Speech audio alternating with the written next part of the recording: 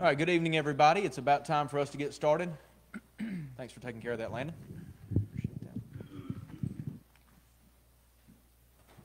We are going to start in Acts 20 just briefly, and then we're going to make our way to the book of Romans. And I've got water here to cool us off because we're going to go so fast we might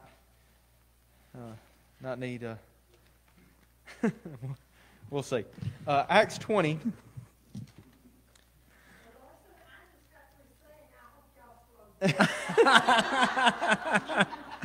Yeah. Yeah. Maybe next quarter. Yeah. No, yeah. Hey, me too. Me too. All right. So Acts 20, and remember that. Well, you have your map, so maybe you I do this. All right, so what missionary journey are we on? The third missionary journey, and Paul has gone through the area of Galatia and over into Asia, and he stayed at Ephesus. How long did he stay at Ephesus? 3 years at Ephesus, and what books did he write from Ephesus? All right, we're going to say 1 Corinthians, okay? And he writes 1 Corinthians, and then things change in Ephesus a little bit, but he hasn't heard back how things were received by the Corinthians. And so he heads up, and he goes up to Troas, hoping to find Titus there and find out, how did things go? And he doesn't find Titus. So he moves over into Macedonia, and he finds Titus, and what's Titus's report? They took it pretty well. There's some problems. So then what does he do? He writes 2 Corinthians from Macedonia. And in that letter, he tells the Corinthians that he's planning to come visit them and to spend the winter there. And so he travels down and he comes into Achaia. And that's what we read here in Acts chapter 20 and verse 1. After the uproar had ceased, Paul called the disciples to himself. This is while at Ephesus, embraced them and departed to go to Macedonia. And it's from there in Macedonia that he writes 2 Corinthians. Now, when he had gone over that region and encouraged them with many words, he came to Greece and stayed 3 months. And when the Jews plotted against him as he was about to sail to Syria, he decided to return through Macedonia. That 3-month period where he's in Greece or in Achaia, undoubtedly he's at Corinth. That's what he said his plans were. He wanted to stay there. So it seems that he stays the winter in Corinth. In Corinth. And from there, he writes the book of Romans. And so that seems to fit. When we get into Romans, we'll see some of that, and I think we can piece that together. So that seems to be the setting of the book of Romans, written from Corinth and during the winter. And I think 57 A.D. is the date that I have written down in my Bible, if you wanted to have a date to put with that. All right, so as we come to the book of Romans, it is a book that is way deeper than we will have time to plunge over the next couple of lessons.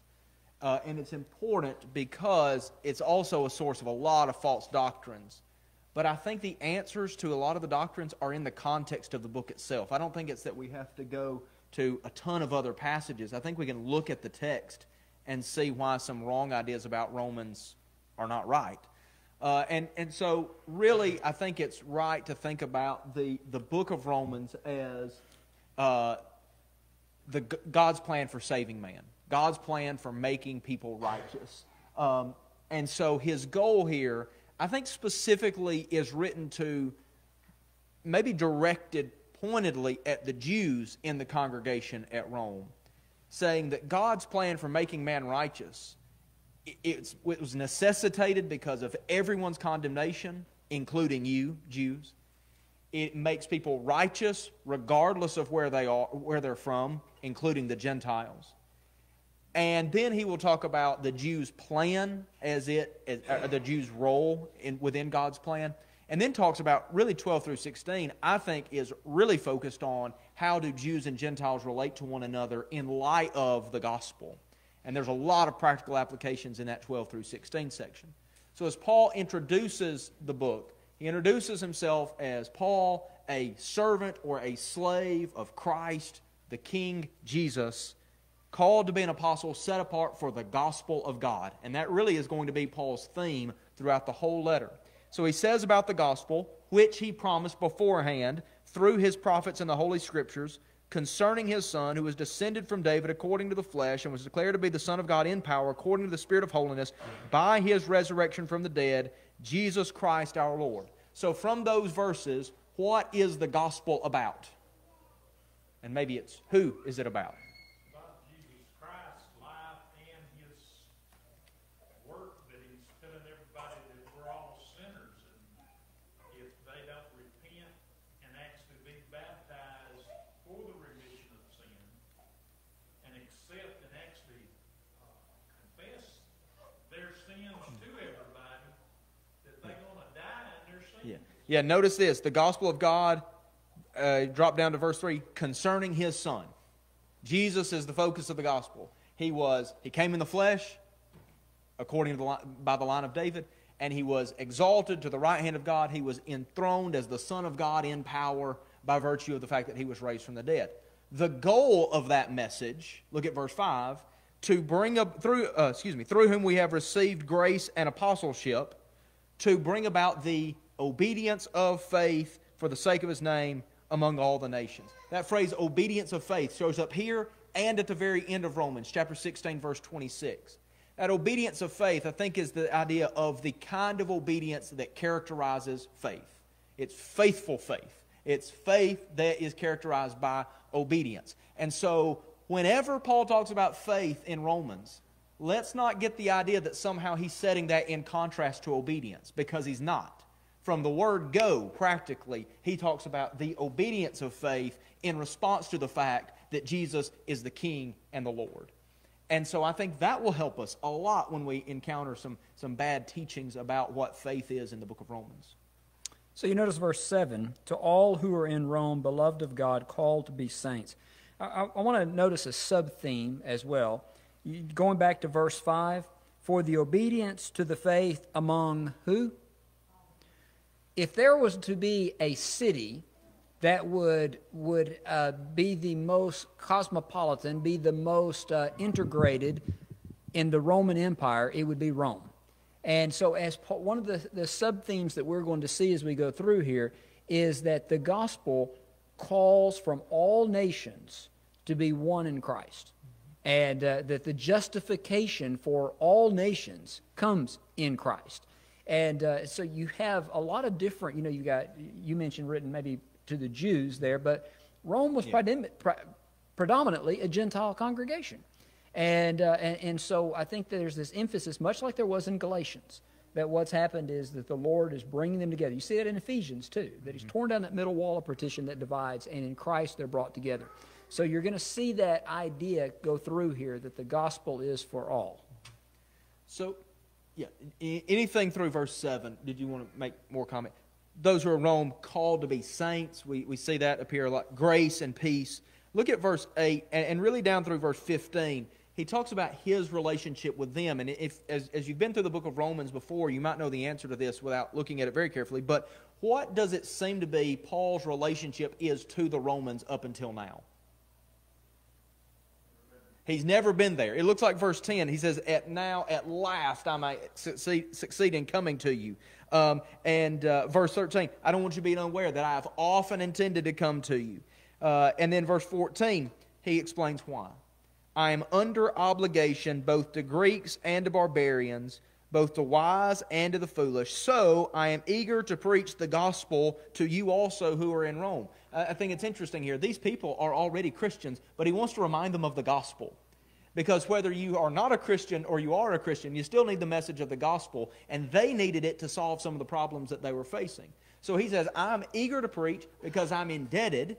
He's indebted to the Lord. So he wants to preach to Jews and to Greeks, and so he wants to come to Rome because that's the perfect place to preach to Jews and Greeks and wise and barbarians.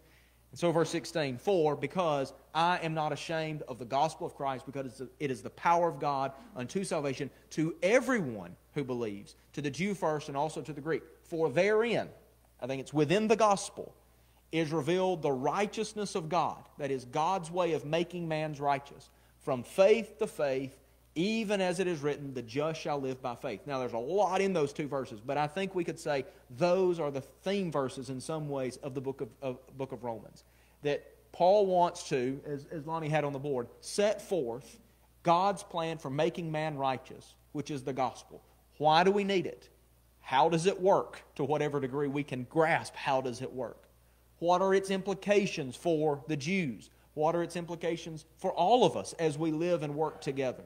And so God's power to salvation is the gospel.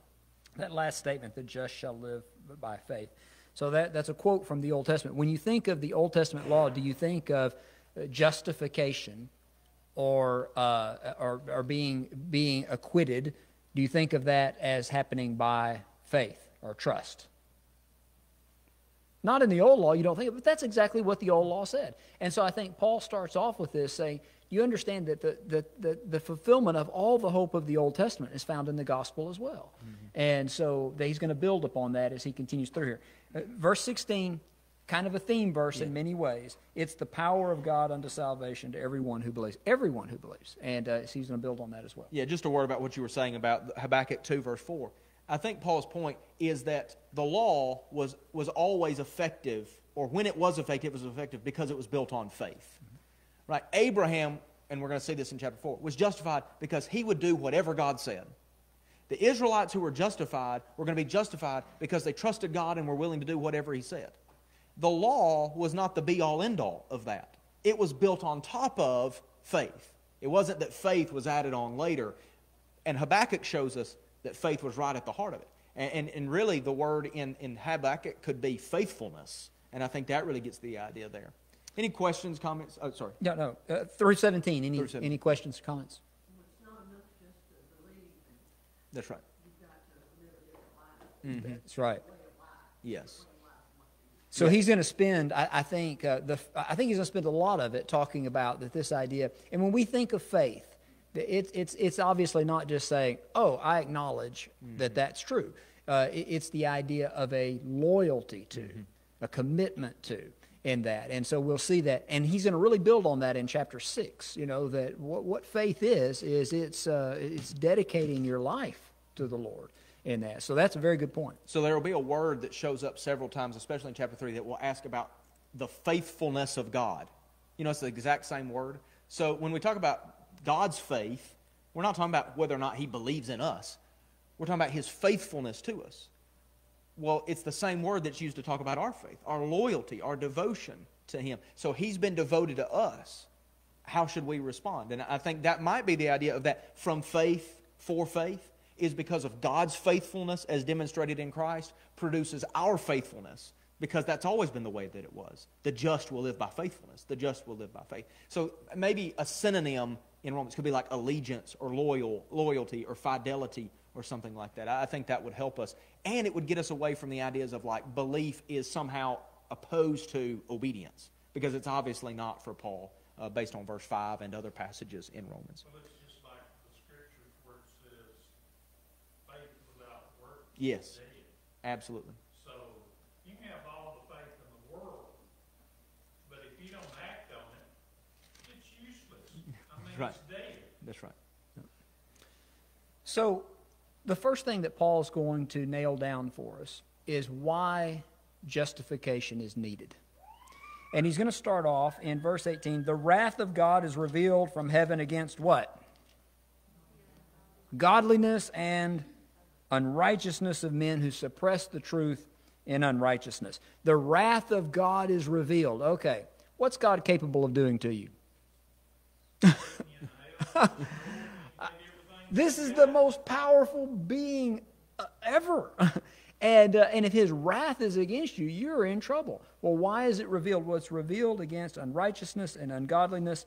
And then he's gonna just kind of tell man's history. And I think he's looking at the world as a whole, which would predominantly be Gentiles. And he goes through and he says, because what may be known of God is manifest in them, for God has shown it to him. Since the creation of the world, His invisible attributes have been clearly seen, being understood by the things that are made, even His eternal power and Godhead. So they are without excuse. So everybody has the opportunity to recognize that this higher being should be reverenced and honored. But what's happened is, although they knew God, step number 1, they did not glorify Him as God, nor were they thankful, but they became futile in their thoughts, and their foolish hearts were darkened. Step 2, professing to be wise, in other words, their pride, they fall in love with their own wisdom, they became fools. And they changed the glory of the incorruptible God into an image. Step 3, like corruptible man, and birds, and four-footed beasts, and creeping things. So here's the progression. First, I quit being thankful and acknowledging God. Second, I start saying, you know what, I've got some pretty good ideas myself. Third, then I begin to ascribe praise and worship to the creation rather than the Creator in this. And so what does the Creator do? Why were we made? What were we made for? To worship and honor. And yet we're not doing that now. So what does God do? God says, okay, you want to follow your own ways? Verse 24, therefore God gave them over to uncleanness, or gave them up to uncleanness, in the lust of their hearts, to dishonor their bodies among themselves. And he goes through and he lists this list of transgressions here. In verse 26, for this reason God gave them up to vile passions. And verse 28, as they did not like to retain God in their knowledge, God gave them over to a debased mind. And so he goes through and he begins to list these things, such as the idolatry, the sexual immorality, and then he lists this list of things: covetousness, maliciousness, full of envy, murder, strife, evil-mindedness, backbiters, whisperers, haters of God, proud, boasters, inventors of evil things, disobedient to parents, undiscerning, untrustworthy, unloving, unforgiving, unmerciful. This is terrible. Well, this is what humans have done, who, knowing the righteous judgment of God, that those who practice such things are worthy of death, not only do the same, but also approve of those who do the same. All right, so when you look at the pagan world, this is what you see. What do you think the Jews thought about the pagan world? A lot of them disliked it, but a lot of them was guilty of all this Yep. that was there. That's chapter 2. Chapter 1, he's putting it on the Gentiles, and you know what the Jews would be saying? That's right. God's wrath is going to come upon them because of all of this wickedness. And that's the first thing that Paul hammers down. That's right. They're guilty of it. They're worthy of it. They deserve it. And he's going to turn it around in the second chapter. Yeah, so in verse 2, he says, we know that, verse 1, for in passing judgment on another, you condemn yourself because you, the judge, practice the very same things. So I want you to notice that first phrase, therefore you have no excuse. Remember back in 1 verse 20? 1 verse 19? They had no excuse. So this end of verse 20, for they are without excuse. You have no excuse. Well, what man? Verse 2, we know that the judgment of God falls rightly on those who practice such things. Do you suppose, O man, you who judge those who practice such things and yet do them yourself, that you will escape the judgment of God? Or do you presume on the riches of his kindness? Does presuming sound like being ungrateful? Of the riches of his kindness and forbearance and patience, not knowing that God's kindness is meant to lead you to repentance, but because of your hard and impenitent heart, you are storing up wrath. What was coming on the Gentiles? Wrath. For yourself on the day of wrath, when God's righteous judgment will be revealed. So they did not give thanks. They were without excuse. God's wrath was revealed against them because they knew, we know, verse 2, we know, but they practiced those same things. They took God's patience as validation of their wickedness, and it was not. And so they stood condemned even as the Gentiles did. So in verse 6, he will render to each one according to his works. Each one, everybody, Jew or Gentile. So you don't get any special credit. You don't get extra credit because you got the law. Because he renders people according to their works. Yes, the Gentiles stand justly condemned, but I really think the target is pointed at the Jews and say, you need to understand that you're right down there with them. Because everybody would have agreed that the Gentiles were that they had rejected God. But the Jews might not think that about themselves. And he wants them to see you are in the exact same boat that they are, and that boat is, it's sunk. So, verse 9, there will be tribulation and distress for every human being who does evil. The Jew first, and also the Greek. But glory and honor and peace for everyone who does good. The Jew first, and also the Greek. For God shows no partiality. Don't think your national identity will give you a special release, a special escape from judgment. It won't. Because it's about what you do in response to what God has done for you. They're without excuse, you're without excuse. What are you going to do with that now? So God's wrath is revealed against all ungodliness, unrighteousness of men who suppress the truth and unrighteousness. Verse 11 of chapter 2, there's no partiality with God. So that's true of the Gentiles, of the Jews as well. Any thoughts, comments through chapter 2, verse 11? That's something that the Jews struggled with for hundreds of years, that entitlement, because they were born into a covenant relationship. They took it for granted. Yes. That's exactly right. They despised the goodness and forbearance of the Lord in that. Very good. Any other thoughts? All right. So looking at verse 12, as many as have sinned without the law also perish without the law. So if you sin, what's the punishment? You perish. As many as have sinned in the law will be judged by the law. And what did the law do? Well, it condemned you to perish.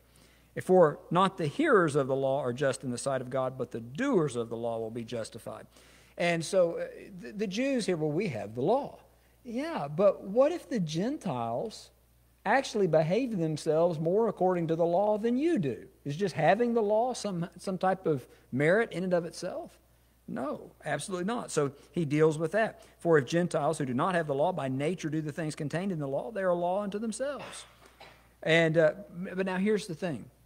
He makes this point because sometimes the question comes up, well, what law were the Gentiles under? We don't have a record of it. There's not a record law. What did God hold them accountable for? Well, he makes this point. He says, who show the work of the law written on their hearts in their conscience bearing witness, and between themselves their thoughts accusing or excusing them in the day when God will judge the secrets of men by Jesus Christ according to my gospel. So let's say we don't have the law of Moses. We don't have the testimony given to us. Do you think that there were Gentiles anywhere that didn't have some standard that they believe they should live by? Do you believe that any of them who had some standard by which they thought they should live by ever felt like, I have never in any way violated the standard? It was probably some that thought that way, but when it actually all comes down, they're actually standing before God, depending on whether it's before Christ or even up till today. It's going to be God's judgment on whether or not that they can enter in or not. And we don't have the responsibility of, because we can't see the hearts of the men or how he thinks about it. It's his decision on what's going to happen to these. But what Paul's telling the people now, he said, you've got the law. And you've had it all these years. And you still disobey it to the point that you're actually wickeder than the ones that you are saying that the Gentiles that are wicked that you always point the finger at. That's right. I think what he's saying in this section in particular is there's nobody who doesn't recognize that they violated some standard that they agree with. Yeah, unless they're not all right. Yeah, that's right. Like I'm sure there's somebody somewhere. But he's saying the Gentiles recognize they're guilty. Maybe not. They don't turn over to Leviticus and say, okay, well this is or Exodus and say, here's the command that I disobeyed. But they have a guilty conscience. They have a guilty conscience. They have a standard. What's that? Mm-hmm. Yeah, it is. That's right. That's right. And so what's the point? Everybody recognizes they've fallen short. And there's an understanding of that. So if that's the case, he's building this case here. Which one of us is going to be justified before God because they say, I've done it just like I was supposed to? Not even the Gentiles would say that. And so that's the case that he's building up to this point. Yeah. So then you have in verse 17, but if you call yourself a Jew and rely on the law, and boast on God, and know His will, and approve what is excellent, because you are instructed from the law. And if you are sure that you yourself are a guide to the blind, a light to those who are in darkness, an instructor of the foolish, a teacher of children, having in the law the embodiment of knowledge and truth. That's what the Jews were supposed to be, right? Light to the nations, a royal priesthood, people who could instruct the nations in the law of God. Verse 21, you then who teach others, do you not teach yourself? While you preach against stealing, do you steal? You who say that one must not commit adultery, do you commit adultery? You who abhor idols, do you rob temples? You who boast in the law, dishonor God by breaking the law. For as it is written, the name of God is blasphemed among the Gentiles because of you.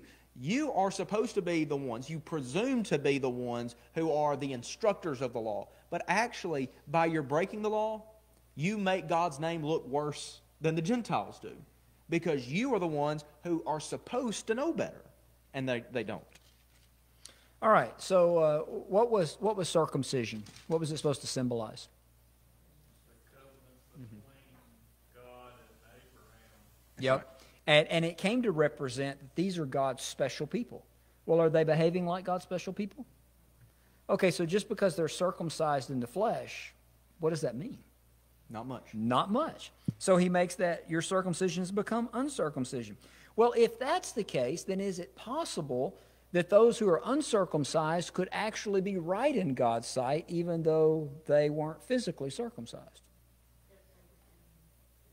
That's exactly right. And so he's building this case, I think, for the Jews. You said maybe it's written predominantly to the Jewish Christians there in Rome, that they're thinking, well, the Gentiles they just can't be right in God's sight because they're not circumcised, they haven't had the law and everything. Well, wait a minute. Yes, they're condemned, but you're condemned too. So if you could be justified in some way, perhaps they could be too. And so how would that take place? Yeah. So when somebody hears this and they say, and so by the time you get to the end of chapter 2, you've got the Gentiles condemned and the Jews condemned, and somebody might say, well, what's the point? Why did God do all of that? What's the point of being a Jew? And so verse 1, then what advantage has the Jew, or what is the value of circumcision? Much in every way. To begin with, the Jews were entrusted with the oracles of God. You had it in your hands. You knew the will of God. When, there were people who were wondering, who were groping, as Paul will say in Acts 17, you had it. You had information from God. What if some were unfaithful? Does their faithlessness nullify the faithfulness of God? By no means. Let God be true, though every one were a liar, as it is written, that you may be justified in your words and prevail when you are judged. The idea there is, well, what if people violate the law? Does that make God's promises null and void? Does that make His commitments null and void? No. God is true. And actually the quote there in verse 4 comes from David's confession. David prays and confesses his sin, that you may be justified in your words, that you would be the one who would always be shown to be right when you speak. Any thoughts through maybe verse 8? Did the Gentiles know anything about worshiping God? I mean, say, is he talking about right and wrong here, or is he talking about worship?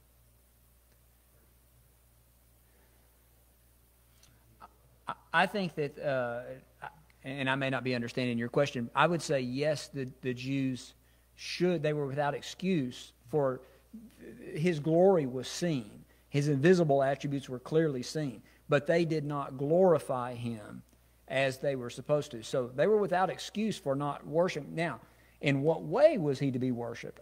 I don't know what specifications were given to them on that. Does that help you? Is that your question, I guess, is what I'm saying? All right. I was just wondering, I mean, if they naturally knew right and wrong, that's what he's saying, I think. Whether they naturally know the worship. Yeah, I think when he says, did they naturally know right and wrong, I don't know that he's saying they had all the details down. I think he's saying everybody has that kind of gut feeling. There is some standard, and sometimes it happens to align with God's will, and they know that even in the places that they know about, they haven't kept it. Now, about worship, I think that Paul is saying in Romans 1 that they should have known something about the true God and worship Him appropriately, whether they suppress the truth. And I think I think over time, they may have forgotten what they naturally knew because they had been pressing down that truth for so long. But, sometimes we use Romans 1 to make the argument like atheism doesn't make sense. Just look around at the natural world. We're that excuse. But he was using that to argue against idolatry. He was saying, if you recognize that this world was made by somebody much grander than you are, then you cutting down that piece of wood and worshiping that is dumb.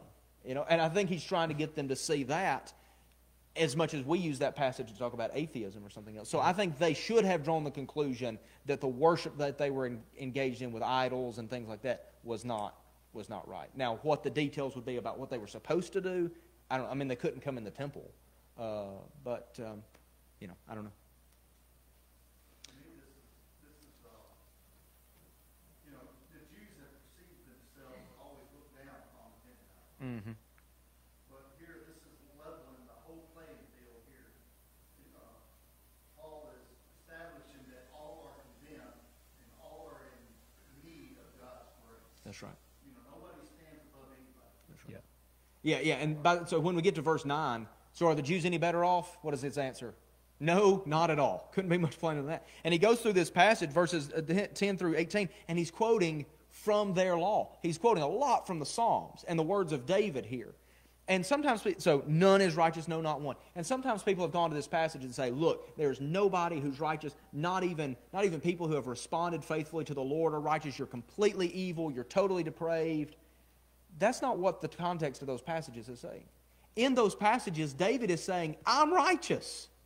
The people who have rejected God, among them, there's not one righteous. And I think the point that he's making is, you can't reject God's law and still claim to be righteous. And your own law says that. And you might think that you can, because you're circumcised or because you keep the Sabbath or whatever it is that you can reject these other aspects of God's law and still be His person, and you can't be. There's none righteous among those who reject God and His will. And so you come to verse 19. We know that whatever the law says, it speaks to those who are under the law. Do you think David was writing those Psalms for Gentiles? Not at first, right? He was writing them for the Jews to read and to understand, so that every mouth may be stopped. Put their hand over their mouth, because there's not a word they can say in contradiction to what the law says. And the whole world may be held accountable to God, for by works of the law, no human being will be justified in His sight, since through the law comes knowledge of sin. So kind of the verdict that's rendered is, you've got the law, but you will not be righteous by keeping of the law, because every one of us stand condemned by sin, and the law says so. So one of the great advantages of having the law was that you had the best shot of recognizing your condition. Mm-hmm. Because what did the law do? What did the Old Testament do? You've got a lot of precepts there. And people look at the Levitical law in particular and go, whew, boy, can you imagine having to do all of that? Okay, well, what would it show you? Failure. Failure. I failed. Okay, well, what do I need to do? How can I be justified? And what was the answer in the law? Well, one of the things of the answer of the law was, at that time before Christ came, was they'd go to the temple and make offerings, and those burnt offerings would roll it forward. But couldn't take it away. But it couldn't take it away. The blood of bulls and goats was not sufficient. So what the law sets up is a system where we understand our guilt and our judgment, our just judgment, but it doesn't set up a proper solution. So what does it leave us longing for? Something more. There's got to be something more. And that's the purpose of the law. About the law. So if you'll look at the sacrifices in Leviticus, and I'm not sure that I have all this straight in my mind, but most of the sacrifices, I think all of them, say that they make an exception, and they say, unless it's a high-handed sin, right? A sin where you knew what you were doing and you just went right into it. So the sacrifices, for the most part, were things like, I didn't know, or I did on accident. So think about David, and we're going to talk about David in chapter 4. Did David not know that it was wrong to commit adultery with Bathsheba? I think it was high-handed. Did he not know that it was wrong to put Uriah on the front lines and then make everybody back? I think it was high-handed. What sacrifice is there in the law that would forgive David? I don't think there is one. And I think that's what he wants the Jews to see. is the sins that you're guilty of, we're not just talking about, oh, I didn't know, and so I can go and make it sacrifice. You've been high-handed in this. It's been because of your pride that you have done this. And as a result of that, not only is the blood of bulls and goats insufficient for all the sin, there wasn't even provision in the law for the kinds of sin you've been engaged in. And so David was going to have to depend on the grace of God. Abraham had to depend on the grace of God. You are going to have to depend on the grace of God because the law is insufficient. And that's what he's going to say in chapter 3.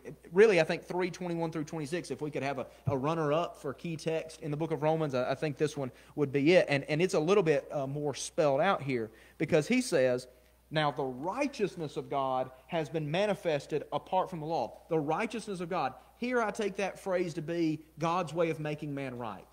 Right? We see that God is righteous in the old law. But how He's going to make us right is revealed apart from the law. Although the law and the prophets bear witness to it, they point to it, the righteousness of God through faith in Jesus Christ for all who believe, for there is no distinction, for all have sinned and fall short of the glory of God, and are justified by His gift. Grace is a gift of the redemption that is in Christ Jesus, whom God put forward as a propitiation by His blood to be received by faith. This was to show God's righteousness, because in His divine forbearance He had passed over former sins. It was to show His righteousness at the present time, that He might be just and the justifier of the one who has faith in Jesus. So the question that we have as we come to the end of chapter 3, or really 3 verse 20, is, okay, everybody's unrighteous. There's not one righteous, no, not one. How can God be righteous, calling you and me righteous, when there's not a single one of us that actually are righteous? And what's the answer? Christ. The blood of Christ is the means by which, verse 26, God can be just and the justifier of the one who gives his allegiance, puts his faith in Jesus. His blood was the propitiation. It was the atonement. It paid for the debt of our sin so that we can be just and God can be righteous in declaring it just because the price was paid in Jesus. Now, if that's the case, verse 27, then what becomes of our boasting? Anybody want to boast? I'm proud of my... No. It eliminates it. It obliterates it. By what kind of law? By law of works? No, but by the law of faith. By the rule that if we're going to be justified, it's going to come because we've given our allegiance to Jesus, not because we have somehow met the standard that God had set, because we have not. Yeah, so this verse 27, by what law of works? No, but by the law of faith. You're going to see this idea, the law. And you can kind of get a definition of it in this passage. By what system? Mm-hmm. By the system of legal justification? No. But by a system of trust and dependence upon. That's how we find our justification. And so if you'll keep that definition in mind, it'll answer a lot of the questions that sometimes are brought up about, you say that we have to do something. No, we're not under the law of works. The law of works is a system of works that we're justified by. We can't be justified by that. And so that little definition, seeing that here in this verse, helps me the rest of the book to stay clear on what Paul's trying to say. Does that make sense? You following what I'm saying? Yes, I'm following what you're saying. Right. So I'm glad. One person in here does. Yeah. We can't be justified by works because we've broken the law, right? If I murder somebody and I stand in court and the judge says, you're guilty of this, and I say, well, there are 7.2 billion people I haven't murdered, right? Well, I'm not relieved because I haven't broken those. I'm guilty because I've broken the one, and that makes us incapable of being justified by standard works. And I think there may be some disagreement here, but I think that primarily he's talking about the law of Moses. Those are the people he's trying to address, that they think they are justified because they have met these. And see, the thing is they've doctored the law to make it fit what they're already doing, and then say, well, look how righteous we are. And I think Paul is saying, but you're missing a whole lot of what the law requires. You're not living. You said earlier, the one great benefit of the law was it shined a spotlight on sin. And we might not see that as a benefit, but it was. You could recognize, I desperately need God's grace. That's not how they used the law, though. Instead, they created a measuring tape out of the law that was exactly their height. And they put it up against themselves and they said, well, look at me. I'm pretty righteous. And they had used it as a tool for displaying their own righteousness or in boasting in their own bloodline. We are the people of God because we do these things. We're circumcised. We keep were those things important? Of course they were important. But the law was on the basis of whatever I say, obey me. And they said, all you have spoken we will do, and we will be obedient. Exodus 20 and 19 and 24. But that's not how they treated the law. You can go to Jeremiah and read about that. Jeremiah says, did I ask for sacrifices on the day you came out of Egypt? No, what I asked for was your hearts. And that's what he wanted. The sacrifices were important, but they weren't the main thing. Obedience was the main thing. So we come to chapter 4, and he's going to use two great examples of justification that comes by grace through faith. The first one is Abraham. Remember the scripture says that Abraham believed God. This is Genesis 15. And God counted it to him. He credited it to him righteousness.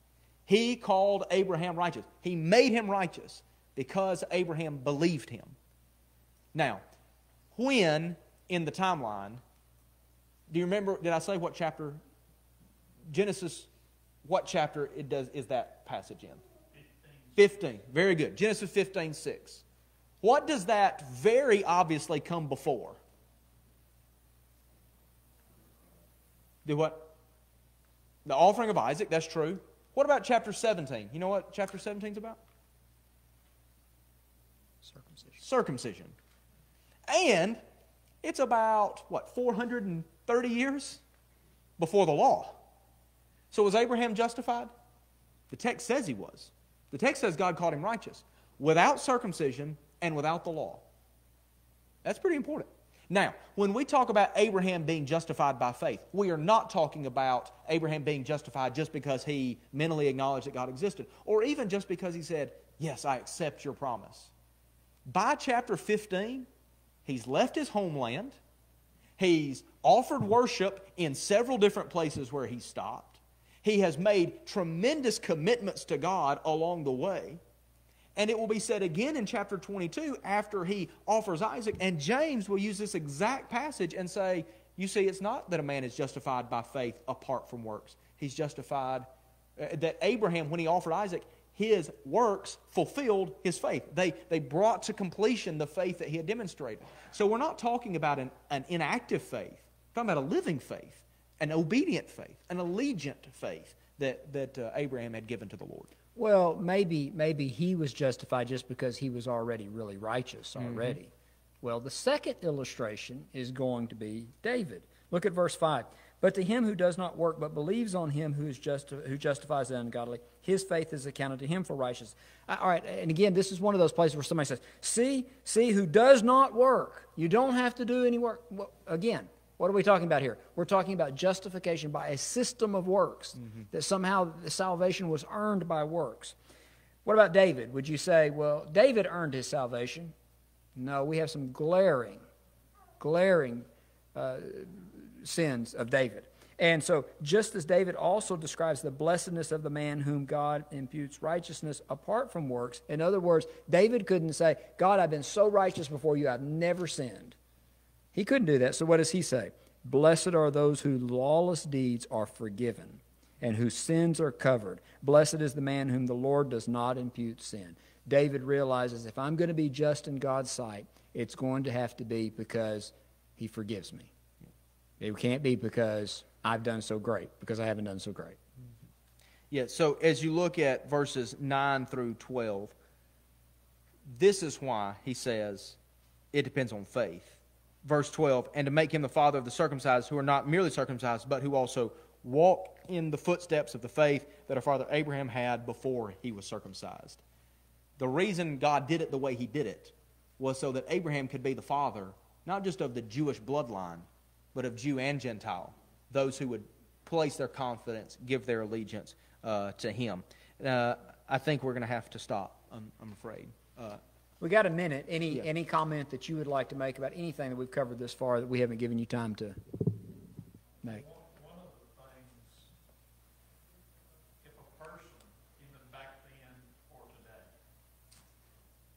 if you did everything that the law that God's given us today, or even back then, and you kept every bit of it,